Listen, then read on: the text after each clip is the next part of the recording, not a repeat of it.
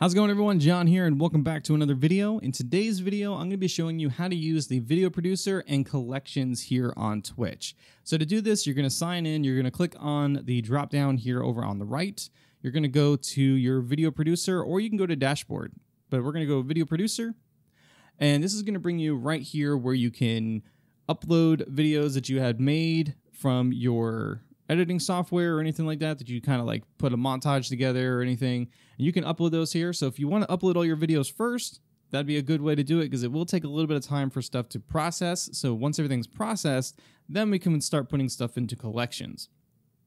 Now, when we go to collections tab is basically going to be like playlists. So you can create a playlist by going up to the title here. It says collection name. So we're going to say Twitch test. Click on create, and this is going to be where you can add the description, you can play all videos, you can add a video, you can share it, or you can delete the playlist or collection. I keep saying playlist, but it's collections. So we're going to go ahead and we're going to add a video. So click on add video. This is going to allow you to then select any of the videos that you just uploaded or had uploaded previously, or clips or anything like that. So we're just going to click on this first one here, and now we're going to see that it's already added in. So there's some things on here. Very simple. On the left-hand side, you have these 8 dots. I believe that's 8. Maybe that's 10. I can't count. It's 8. Yeah. I literally just counted that. So yeah, we have 8 over here. Basically, this allows us to move the clip around if we have multiple ones inside of the collection.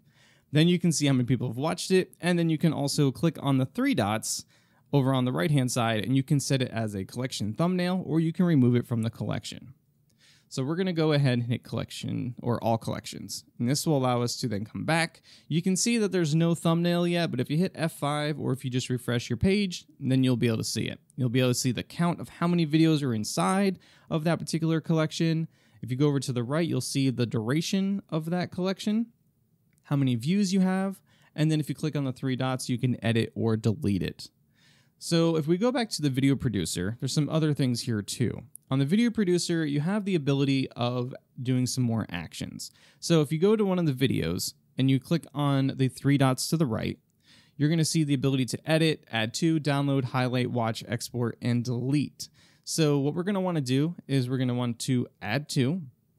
We're going to add to a collection. And what we can do here is we can do 2 things at the same time.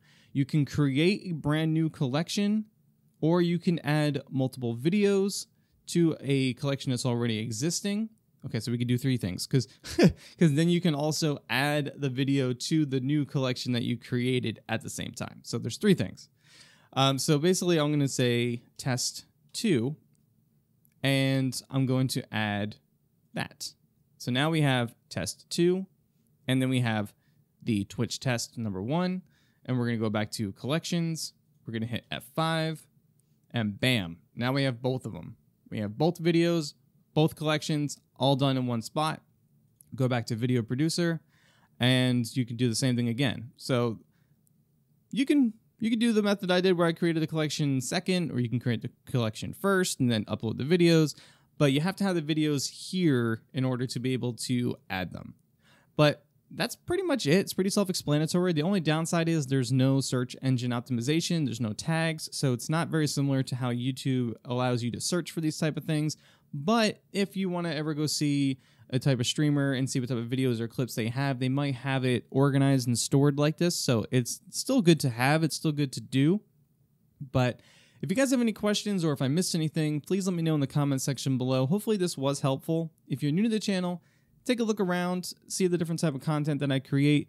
I do a lot of streaming tutorials and helping you guys out with streaming, both technical and growth and everything like that. But if there's a video you guys do want to see, let me know in the comment section below. And don't forget to subscribe. But I'll see you guys in a future video. Thanks so much for watching. Take care and keep being awesome.